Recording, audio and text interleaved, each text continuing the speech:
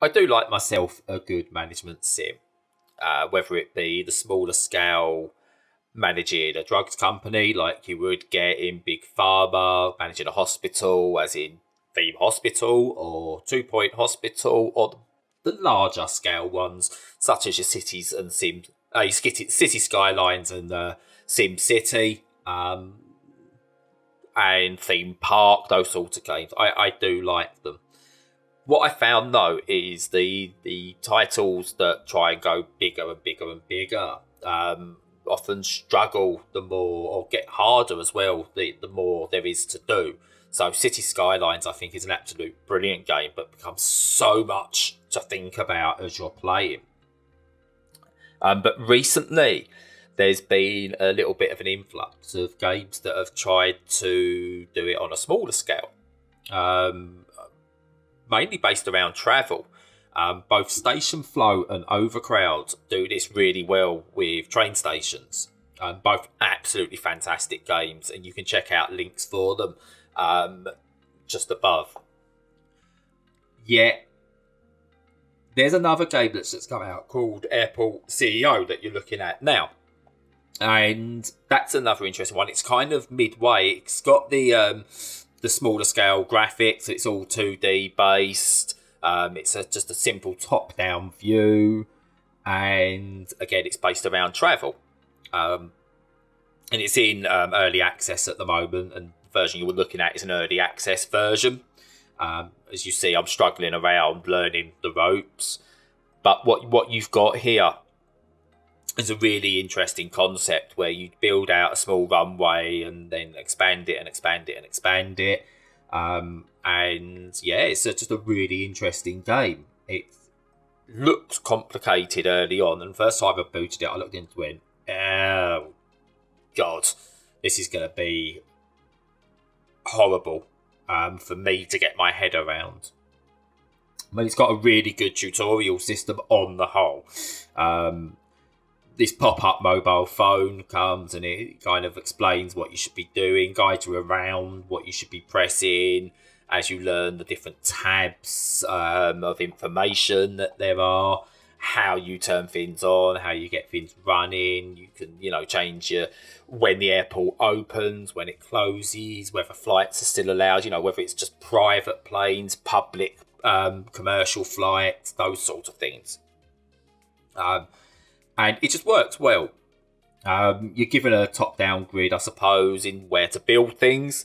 And I'm not going to lie, it took me a few opportunities to realise how that exactly worked. It's not quite the cleanest interface there with feedback. And I had things put in not the wrong position, but positions where I had to then sort of really think about, bugger, I've got to change this, I've got to get rid of this is going to lose time, that sort of thing. But overall, it's actually a friendly game in terms of allowing you to rectify mistakes. I've played other games in the genre where a mistake will ruin you, or it'll take so long to fix. Whereas this is actually quite friendly in terms of, we understand you need to fix this, so go ahead and fix it. The work's done real time in a way, in inverted commas. So you'll see workers coming from their building where they're all sitting around, and they'll come out and they'll start doing work on what you've asked them to build or knock down or upgrade and those sort of things. And you see them toiling away as your squares go from like grey to whatever it is you've built. It's a nice little touch, works really well. And the animations of planes coming in and out works really, really well. It's good visual feedback with things like that. When the game goes tonight, I think it looks pretty. 2D graphics make you feel like it's simplistic, but it does get in depth. It really does get in depth. So you have to handle contracts. So early on, you're given, like, with your workers, like your people who build stuff, you will need to sign a contract with a company, and that lasts X amount of time, and that gives you X amount of workers.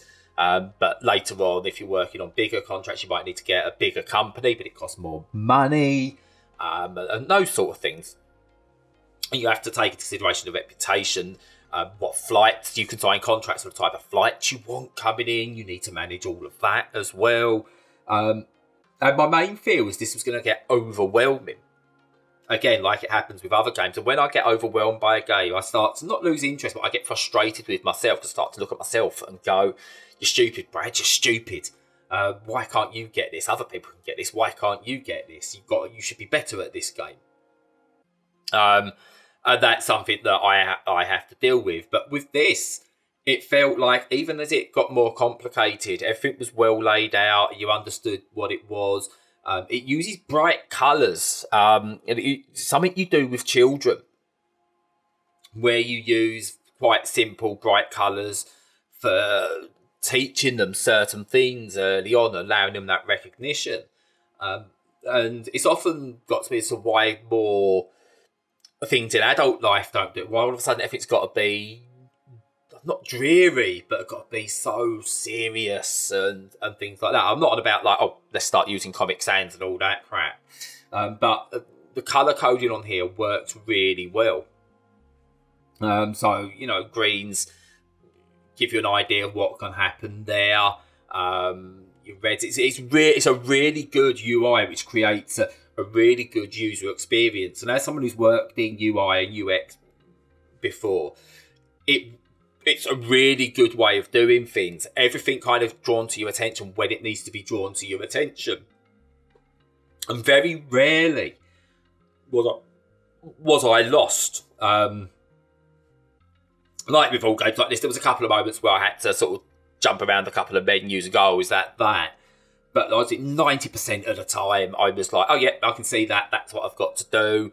And then once you clicked it with one, you start to look for that throughout, and it just works really well. And again, I've played other games in this genre where you've done a menu, but it's the same colour as another menu, it's the same colour as another menu. You're having to really read, and you're not drawn to it. And on certain systems, it can be a pain. I mean, this is on PC only. It's early access at the moment. But yeah, it just works really well.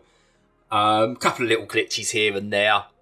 So you'll notice, like when you've got the phone tutorial going, and then you bring up certain menus, it covers over the tutorial, so you can't quite read it properly, and it doesn't always disappear, so you can check it. So a couple of little bits like that could well be improved. But that, again, it's nitpicking. It's nitpicking for the sake of nitpicking. Really, really good game. I recorded some footage for this review, but then went back and played it longer. I will check back in on it on a semi-regular basis, I suppose. But on the whole, yeah, really good. I'm hoping to see this become something quite interesting. I hope it gets a good audience, because so far it's one of the better new age management games that I've played. So question for you guys who are watching, you got any management games you like that are not one of the big boys, that's not a Sim City, a City Skylines, a Theme Hospital, or anything like that? What's yours that you would recommend? Let me know in the comments. And yeah, but if you like our videos, please do like and subscribe. And until next time, goodbye.